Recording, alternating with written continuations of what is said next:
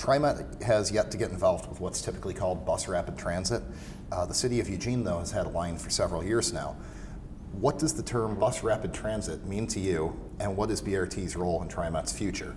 Do you see it as a low-cost replacement for future high-capacity corridors where light rail is being considered? I see it as a great augmentation to our system. I think our regional transportation plan has suggested that there should be, past those projects that are on the drawing board right now, Portland, Milwaukee, and Columbia River Crossing, there should be two major additional corridors that we think about. One is the Barber Southwest corridor, the other is the Powell corridor. And I think the suggestion is that the Powell corridor might be really a great fit for bus rapid transit. And again, bus rapid transit is sort of in the eye of the beholder. I think at some level it is less frequent stops. It's perhaps very frequent service. It may be bigger buses, and it may be ticketing, outside platform ticketing like we have on our light rail system. And it means some level of priority treatment along its route, whether those be queue jumps for traffic signals or separate lanes or some various combination of those. And I think that very flexibility is what makes it attractive in some corridors. I'm sure it will also be looked at in Barber as we get further into those Barber Southwest corridor. Whether it's the right mode or not, that there would be a whole series of studies and a lot of public input about what the right answer to that is. So I wouldn't prejudge it at all.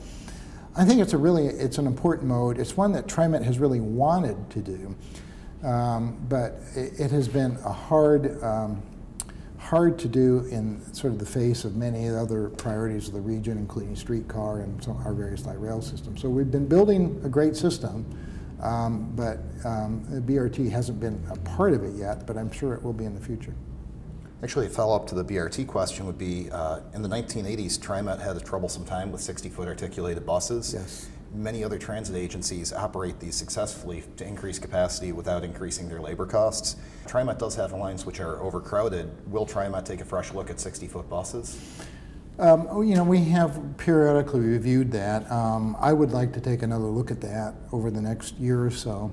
I don't think there's any big rush because I think you're right. The priority really for TriMet is to get its high-floor, non-air conditioned buses replaced and with good 40-foot air-conditioned, high, use the hot rodder term, tricked out buses with all of our bells and whistles. The issue ends up being the difference between running a few extra buses and the extra cost of maintaining a separate fleet.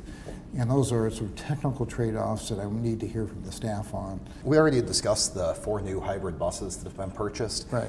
How fast will TriMet be able to adopt new technologies such as that and possibly trolley buses or other methods that might be less fossil fuel dependent?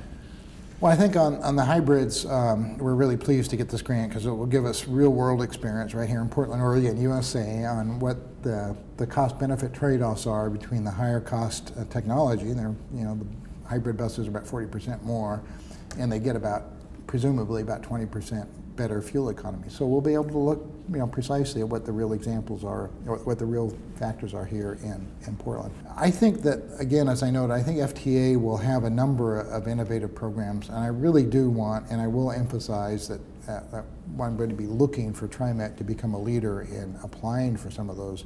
We've been a leader in light rail technology. We were the first property in North America to have low-floor light rail vehicles. We've been a leader in streetcar technology. Again, Portland Streetcar Inc. has done a great job in terms of bringing a new product and actually being manufactured now here in Clackamas County within our region. So it seems to me some improvement and some cutting-edge bus technology would be to our advantage as well, and I think we're perfectly capable of developing that. As a follow-up, in addition to fuel efficiency, how do issues like air quality and noise pollution fit into TriMet's decision-making and planning? Very important. One of the objectives we've had in every new bus order we get, we look for ways to improve it. And one of the things we've really been focusing on is soundproofing the diesel engines, for example, and moving the exhaust to places where it's likely to be less intrusive to the neighbors. And you think about on a downtown street like we're in front of now, you want these to be really friendly places where people can be out with tables and tables and chairs and enjoying themselves. And So we don't want stinky loud buses, frankly. And so we've been working hard to improve that. The other part is that diesel technology itself is improving dramatically and getting much cleaner.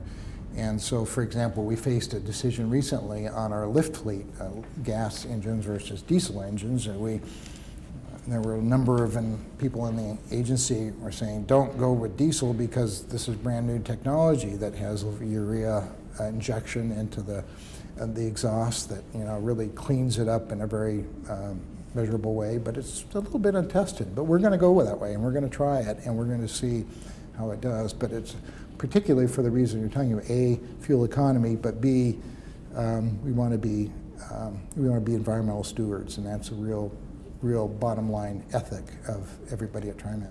TriMet has numerous citizen and stakeholder committees, but there is no committee dedicated solely to riders. Riders unions such as OPAL are forming in a number of cities. How can TriMet work with rider groups, and will TriMet form a rider committee which has substantial input? Well, I haven't given a thought about a rider committee particular thought, but I know that we have riders represented on our Budget Advisory Committee. We have riders on our Citizens Advisory Committees for our various projects that we do. So as the opportunities come up, we do include riders.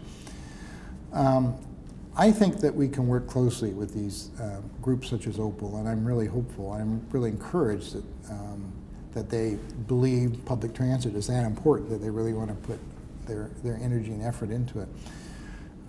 Probably won't agree with everything that everybody says, but I think if we can agree that our objective is really to make public transit better, to improve public transit, then I know we can work with these groups, and I think we can do some great things together.